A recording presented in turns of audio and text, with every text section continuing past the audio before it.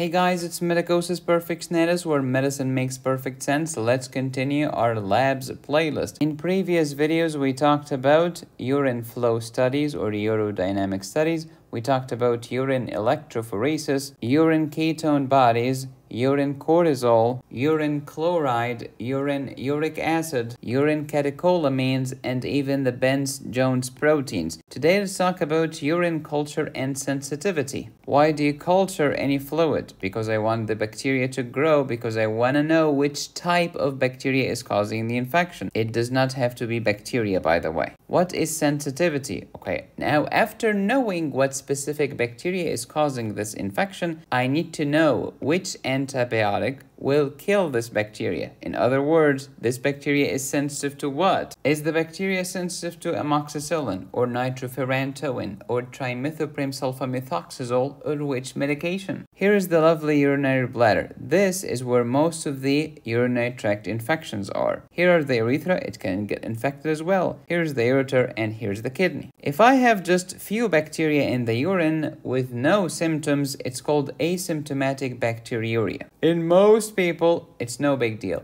In pregnancy, it's a big freaking deal. What if I have infection in my urethra, urethritis, in my bladder, cystitis, in my ureter, urethritis, and in my renal pelvis and kidney, pyelonephritis? The infection is ascending, starts downstairs and goes upstairs. I could have bacteria in the urine while asymptomatic, no symptoms whatsoever. Or I can have symptoms. The symptoms depend on the severity and depend on which part of the urinary tract the infection is at. If the infection is just in the urethra, then I will probably have frequency, urgency, burning dysuria. Some cases even pyuria, pus in the urine. Not just bacteria in the urine, but pus in the urine. If it goes up and reaches the bladder, i.e. cystitis, then before you know it, we'll have the same symptoms plus suprapubic pain and tenderness. Still, no fever and no costovertebral angle tenderness. But once the infection reaches the renal pelvis, i.e. pyelonephritis, I will start suffering from all of these symptoms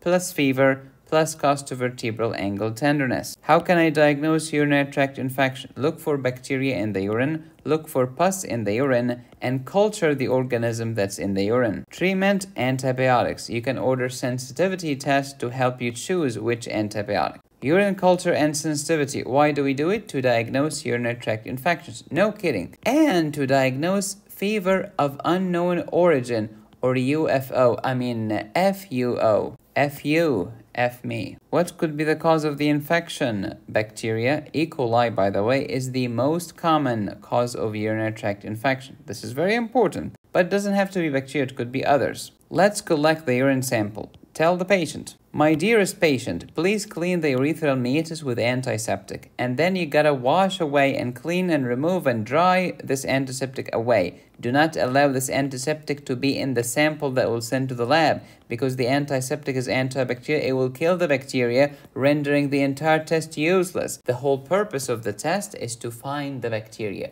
We want to know which type of bacteria caused your infection. Next, begin to urinate for a few seconds. These first milliliters or ounces we do not want. Discard them in the toilet. And then stop or pause the stream. Then, this is the one that we want. We want the midstream. Please collect this after you have cleaned the meatus. We need the midstream in a cup. Fill the cup with your aromatic urine and then cap the cup. Shut it. Give it to the doctor or the nurse. The doctor or the nurse will label the cup with your name, date of birth, date of the sample, etc. and will send it to the lab as fresh as possible. Do not let it sit. It's gotta be fresh to make Gordon Ramsay happy. It's fresh and aromatic. That's the best culture ever. But hey, Medicosis, what if for some reason we cannot make it fresh? Then put it in the refrigerator. Unless you're trying to culture CMV in the urine. Refrigeration for CMV will ruin the sample. After the midstream in the cup, oh patient, sorry, forgot to tell you, you can continue urination. Just keep voiding and finish. Some tips for the pros. In infants, we collect urine into something called the U-bag, or by suprapubic aspiration. It's not as dangerous as it sounds. What if the patient is hospitalized and cannot void? Then we insert a urinary catheter and then we use a syringe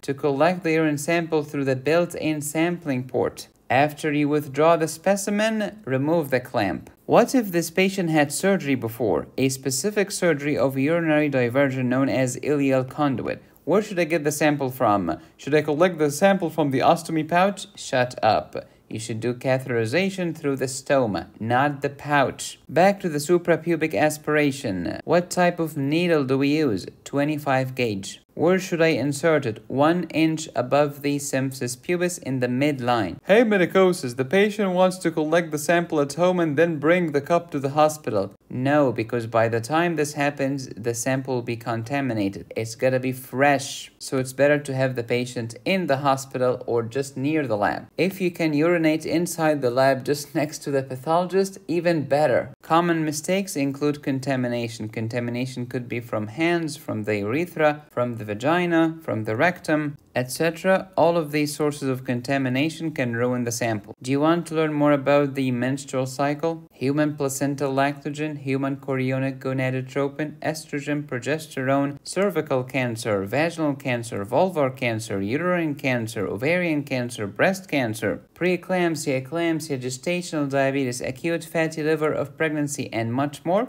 Download my OBGYN high yields course at medicosisperfectionalis.com.